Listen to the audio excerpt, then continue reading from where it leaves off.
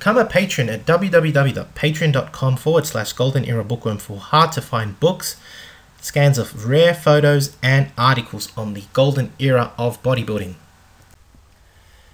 Hi everybody, Golden Era Bookworm here. Today I'd like to introduce a truly revolutionary figure in Iron Game history, and that is Hippolyte Triat, who many historians consider the man that developed and began the modern physical culture movement. The long-forgotten French strongman's life and early achievements in physical culture were rediscovered thanks to Edmond Desbonnet, a later pioneer of the physical culture movement in France. In a time when gymnastics was practiced by the military and seen as boring, for lack of a better word, Hippolyte Triat is said to have developed floor gymnastics, exercises that resemble weight training of today, by studying the Roman and Greek gymnastic exercises from ancient books, and later popularized it, making this practice of performing exercises using weights, aka weight training, very, very popular. We can see the effect that his own system had on his own physique, showing here in this fabulous drawing his massive muscularity, power and beauty all together captured in this phenomenal drawing of his physique. So today I will recount the story of this extraordinary pioneer of our beloved Iron Game and tell the tale of how he began a physical culture revolution. Enjoy. Triat was born in 1813 in Saint Chapes, Nimes. I hope I'm saying that correct. And unfortunately was orphaned at the age of 4 years of age, and by the age of 6 kidnapped by gypsies who may have sold him to a band of Italian performers, which he stayed with for 7 years, performing as a girl actually called young Isella in a wire walking act.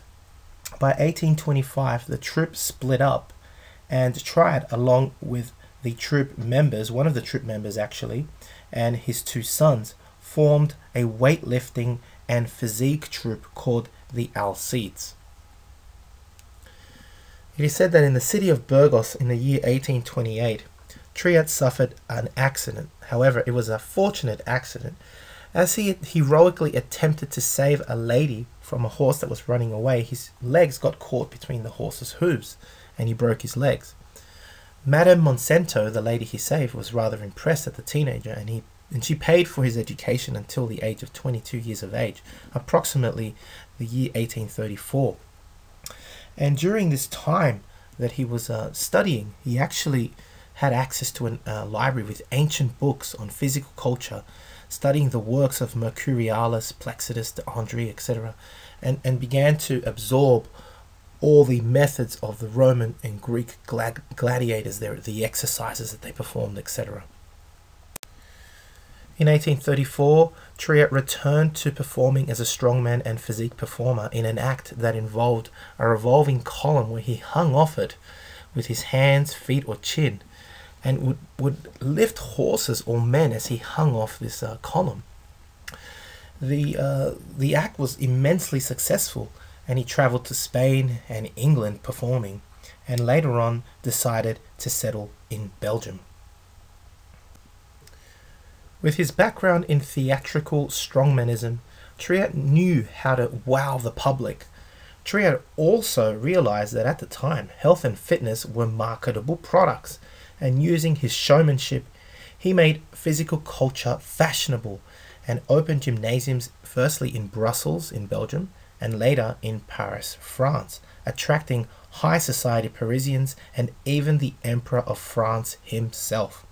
From his studies, he developed weight training exercises, combining these with calisthenics and gymnastics in a new scientific and revolutionary system.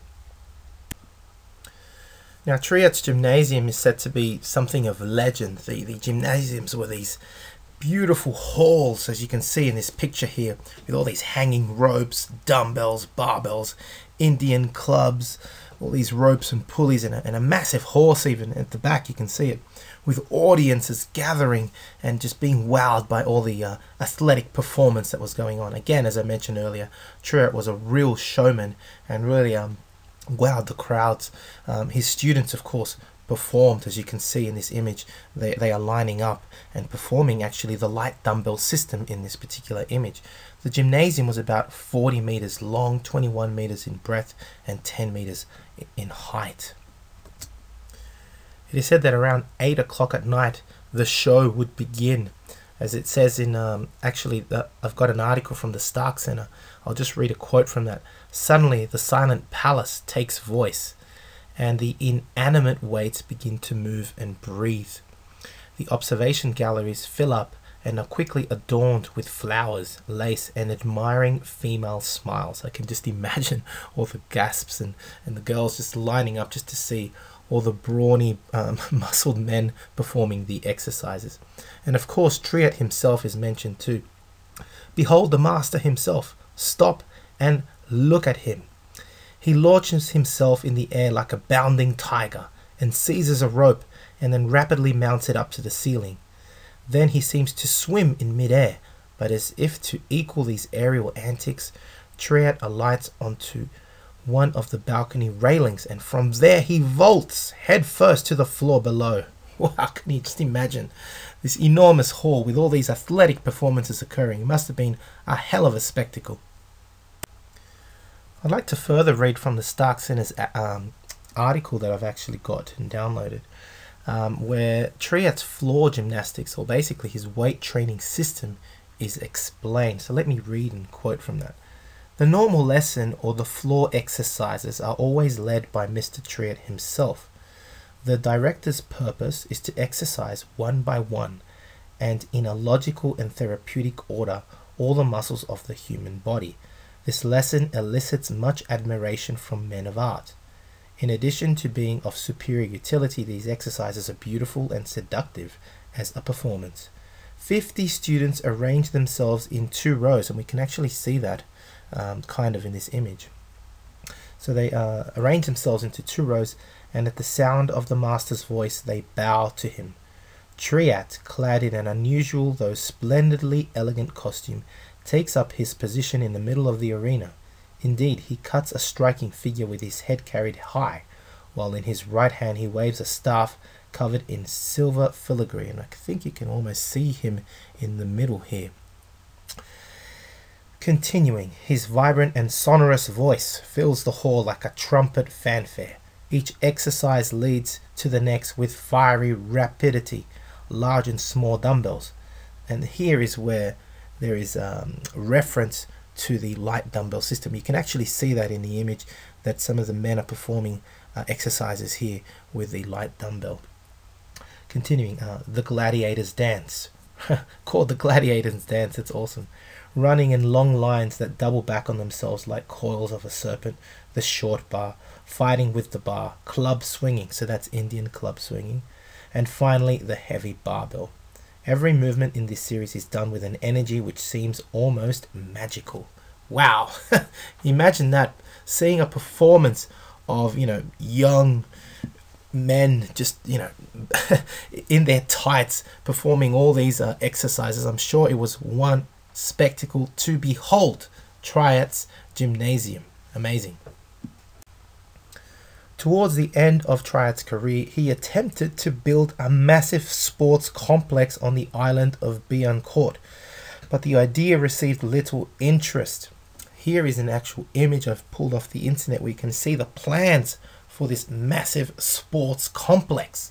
It was a rather ambitious project, and I applaud his ideals of trying to fortify the nation with physical culture. I mean, that's what it's all about. But his political stand cost him dearly, and later on he was actually arrested, and he lived the rest of his days unfortunately in poverty. Such was the miserable demise and end of one of Iron Game's greatest pioneers, Hippolyte Triat. Truly a sad ending. Now, if you are interested in learning more about the Bronze Era and Strongman methods of gaining strength, of building muscle, you can find a lot of this information on my website www.goldenerabookworm.com, where I have uploaded rare books such as The Amazing Sansom, as told by himself, the biography of this strongman.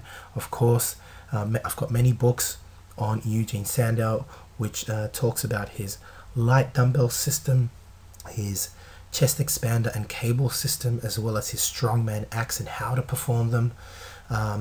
There's also the biography of The Strongest Man That Ever Lived, Louis Cyr, by George F. Jowett, a fantastic read.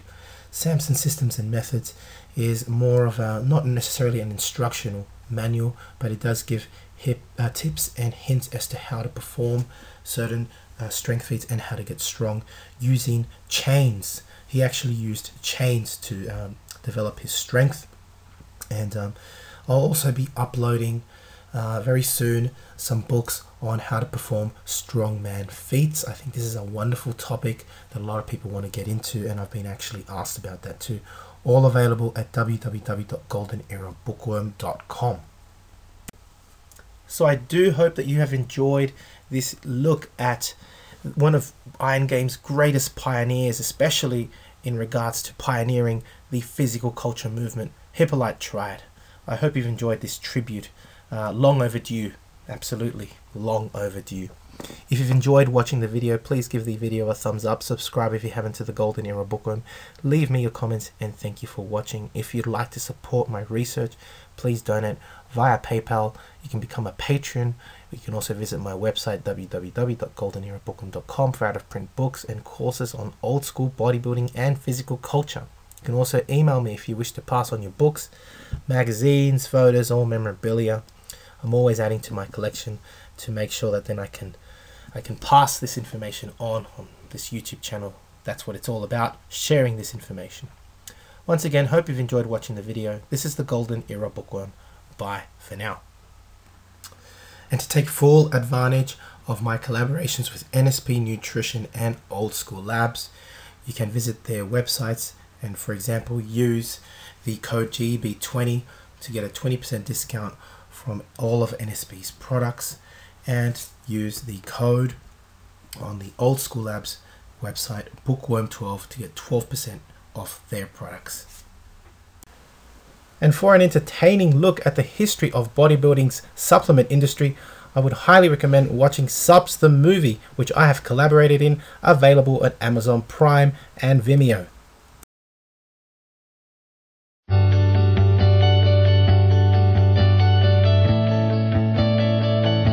Hi everybody, I just want to recommend this phenomenal book, Vince's Secret Locker, volume number 2 by Carl Coyne. I've been looking at this for about 4 weeks and I can't put it down. If you get a chance, check it out. He also has a part 1 that I highly recommend also. Vince was the trainer of the stars and had an amazing, interesting gym that today there's still not equipment like it around. It was all made out of wood. He'll be on our radio show coming up probably in the next couple weeks or so. Have a great day, and again, highly recommend this book.